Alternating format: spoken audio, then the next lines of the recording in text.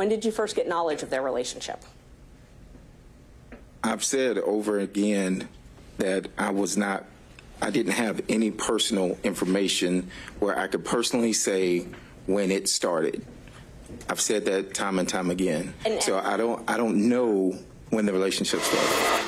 A key witness for lawyers fighting to derail the Georgia election interference case against former President Donald Trump and more than a dozen others returned to the witness stand today.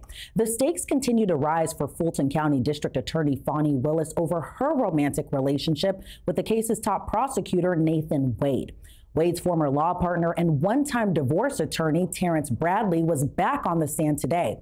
During his testimony a couple weeks back, he initially cited attorney-client privilege when he refused to answer some questions during the two-day hearing. Is any knowledge of Nathan Wade and Fani Willis's romantic relationship beginning while they were both serving as judges?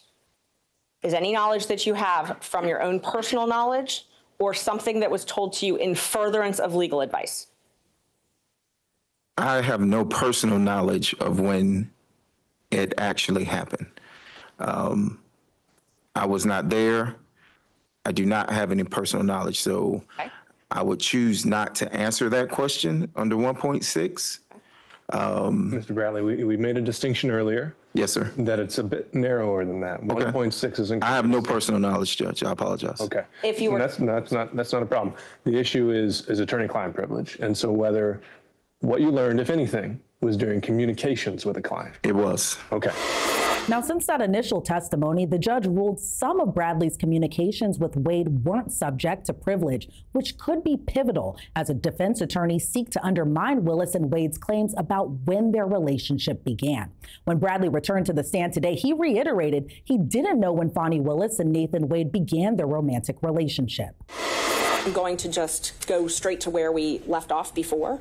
Fani Willis and Nathan Wade were in a romantic relationship, correct? Correct. And it began at the time that they were both municipal court judges, correct? Objection, Your Honor, based on privilege. That would be covered in the attorney-client privilege. Okay, overruled. I do not have knowledge of it starting or when it started. Terrance, you told me that it started when they were both municipal court judges, though, correct? That is incorrect. You never confirmed in writing that it was, instead of magistrate court, it was in municipal court when they started dating? If you're speaking of the text message, you can go to that text message and you can read that text message, and I will explain the text message to you. But you and I did not have a conversation about when it started. You asked a compound question of magistrate court versus, I mean, you said it was magistrate court, municipal, you said magistrate court conference, I'm sorry. And then you asked another question. I said no, municipal court, nothing else. I'm referring to a different conversation. I asked you, do you think it started before she hired him? And I'm going to object. This was covered in the previous hearing where Mr. Bradley said he had no personal knowledge of the exact text that Ms. Merchant is speaking of and actually used in an attempt to refresh his recollection, and he explained exactly what he's explaining here before the court. So this is repetitive and unnecessary, and so I would object to asked and answered and relevance at this point. All right, perhaps we'll get there, but I think first Ms. Merchant has the right to draw his attention to the exact, potentially inconsistent statement. Thank you, Judge. Do you remember knowing Ms. Willis prior to her taking office as the DA? I had very little contact with Ms. Willis. I knew her through my business of coming down to Fulton, if that's what you're asking. Yes. You knew her through the business. So you had met her prior to your contract? I'm going to object to relevance at this point as to why we're here today. Sure. Judge, he doesn't remember much of anything right now, and so I'm trying to create a timeline to hopefully piece this together. All right, well, I'm not seeing really the likelihood that that's going to have any success. I'll let you ask a few more questions, but if he doesn't have a date, then I don't know that you're going to be able to create one today. Okay.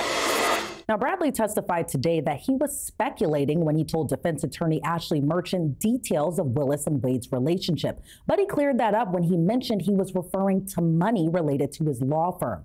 Attorney Merchant then accused Terrance Bradley's lawyers of coaching him while he was on the stand. Did you have any reason to lie?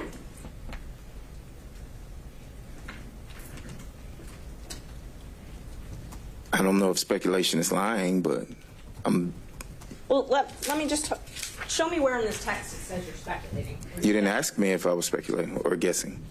I didn't ask you, but tell me if it says anywhere here that No, this is speculation. If this is the same one that you just showed me, it does not. And you're welcome if you need to look at your text. Is there anywhere in here that indicates that you didn't have knowledge of this relationship? Your Honor, I'm going to object. The line of questioning Your Honor directed counsel to explore is where he got the knowledge.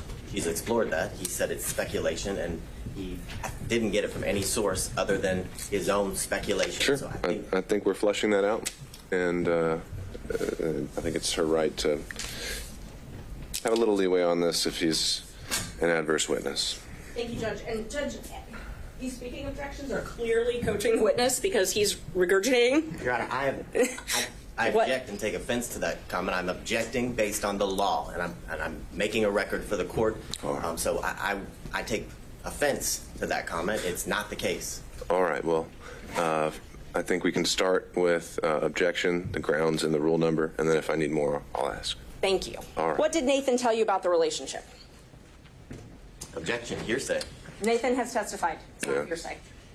It's still hearsay. It's an out-of-court statement being brought in for the truth of the matter asserted. So hearsay. Judge.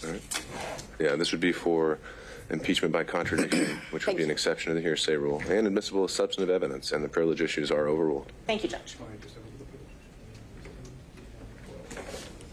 Well, I think he just overruled the privilege objection, but we don't know when he's talking about. So we've already established that December 2018 was the date of the privilege. Sure, and that's something I covered in the in-camera hearing, and based on what he told me in that in-camera hearing, I don't believe any statements to this effect were covered by privilege.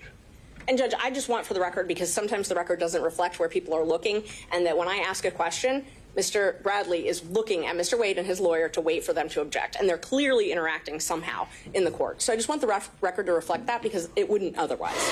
After multiple objections on grounds of hearsay and speculation by attorney Merchant, Bradley maintained that he doesn't have personal knowledge of trips that Willis and Wade took. He didn't have a date of when the Wade-Willis relationship began, and admitted he didn't want to testify.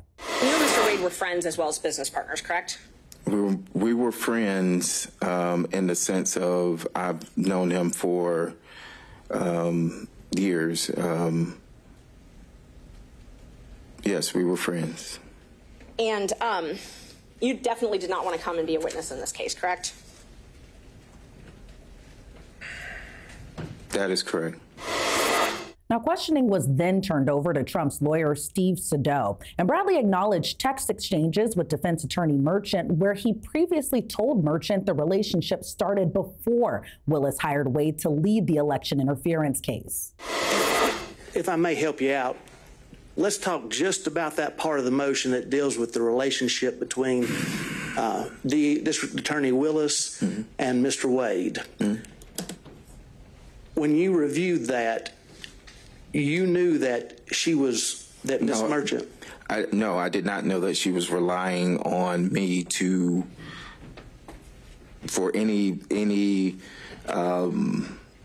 relying on me for any accuracy other than what was put in there about the $74,000.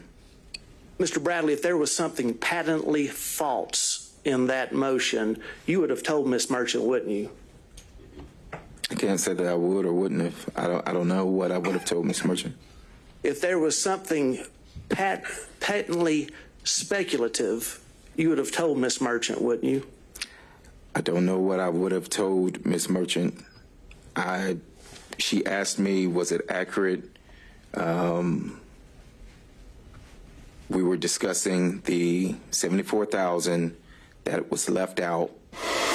Then Trump's attorneys raised the possibility that Willis and Wade lied under oath. Mr. Bradley, when you communicated with Ms. Merchant, did you tell her any lies about Mr. Wade and Miss Willis's relationship?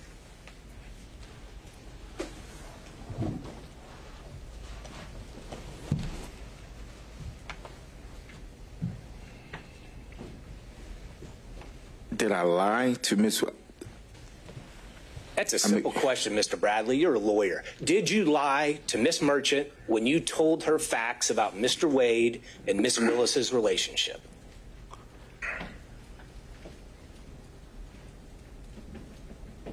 Not that I recall. I don't recall.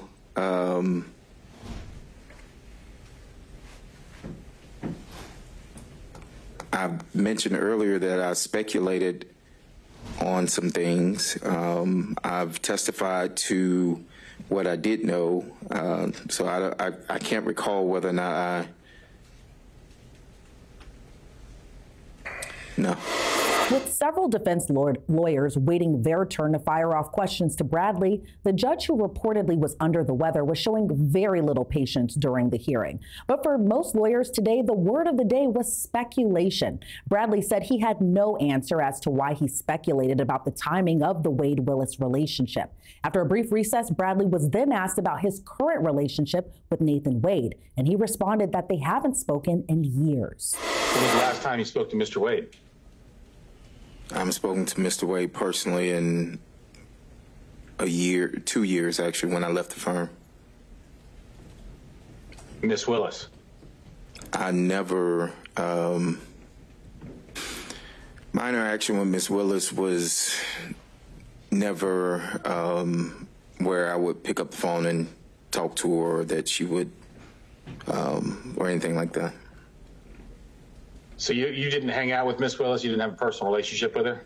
No, I never had a personal relationship. I mentioned before that I went to a dinner that was after she was elected. That was at a steakhouse, but it was some 75 to 100 people there.